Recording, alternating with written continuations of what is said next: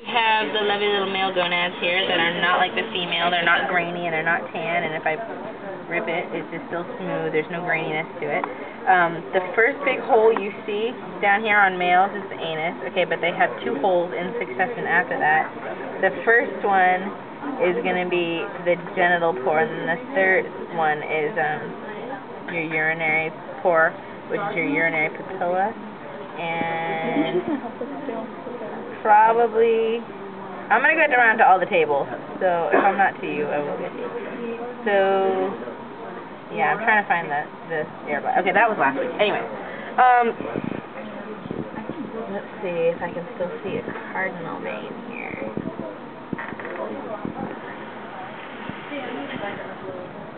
This is good for instead of that.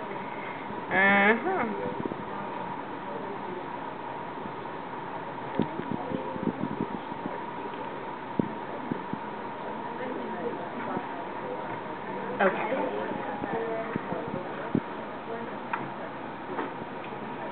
Okay.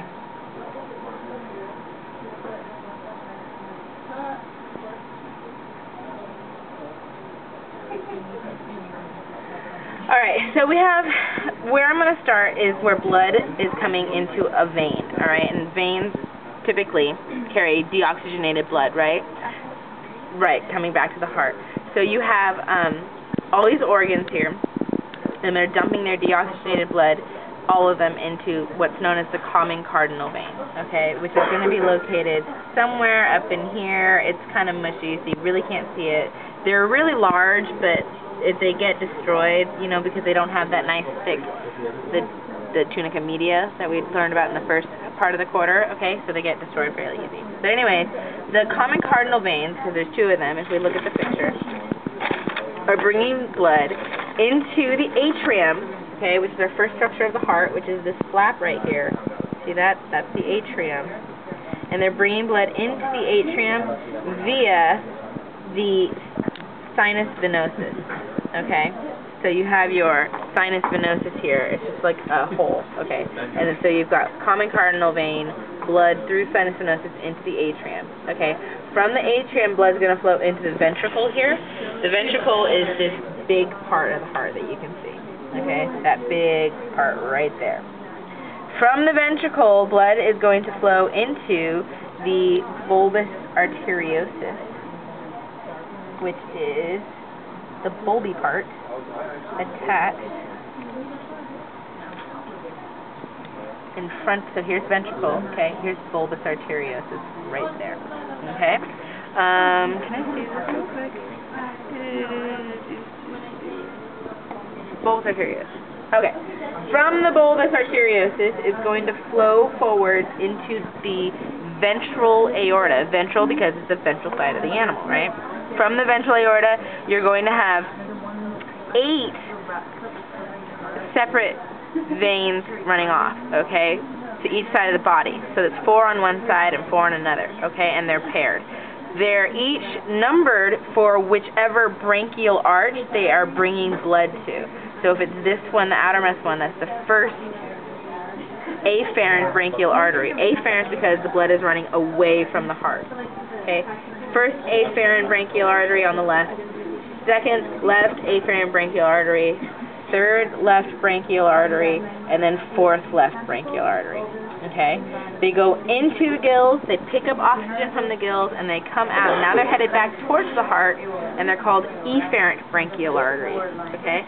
So when they come out, it's still on the left-hand side, and here you can see, this is what I was clearing out, this is our first left efferent branchial artery, and the blood in there is oxygenated now, okay? That's why it's pink.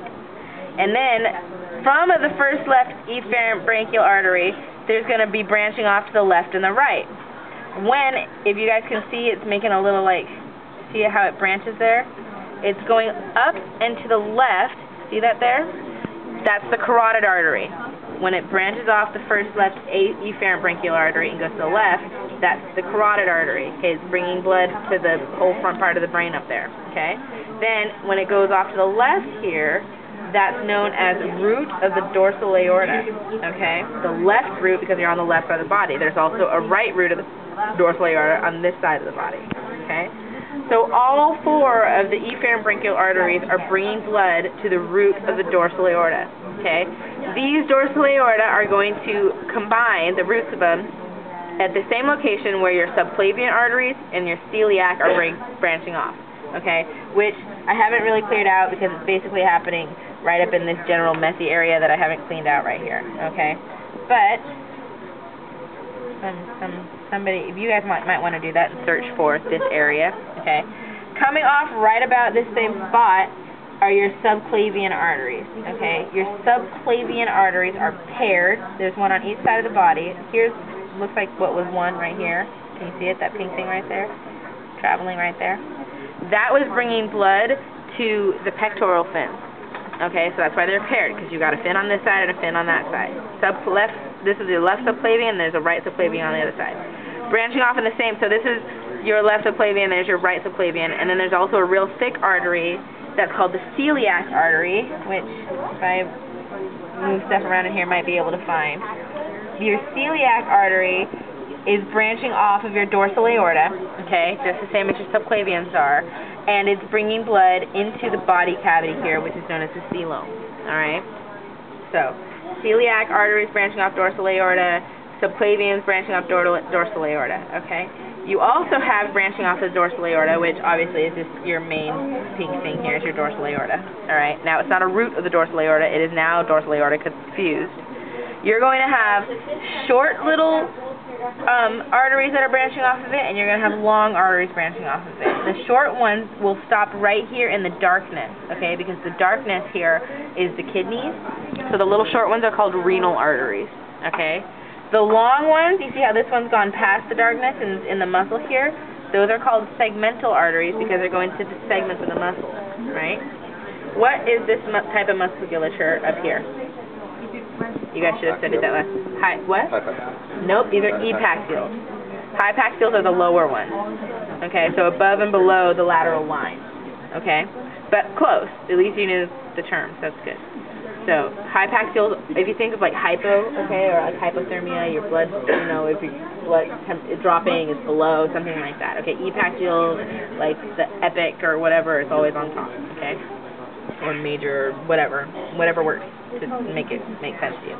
Okay, so now you've got your celiac artery, remember, which was the main artery branching off of your dorsal aorta and bringing blood into the body cavity. And there's only a couple of arteries you need to know once you're in the body cavity. One of them you need to know is, if I can find it, covered in fat. Well, this is your stomach. What's the artery that brings blood to the stomach? Gastric. Okay. This is your gas gland. What's the name of the artery that brings blood to the gas gland?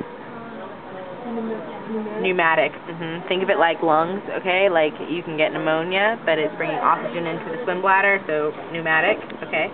And then you've got your intestines, and there's arteries all over it, so what are those called? Intestinal arteries. And then I think that's pretty much all you need to know for internal arteries. Segmental, renal, pneumatic, gastric, intestinal, and then the common cardinal veins, which I already showed you before we started. Okay? So if you may want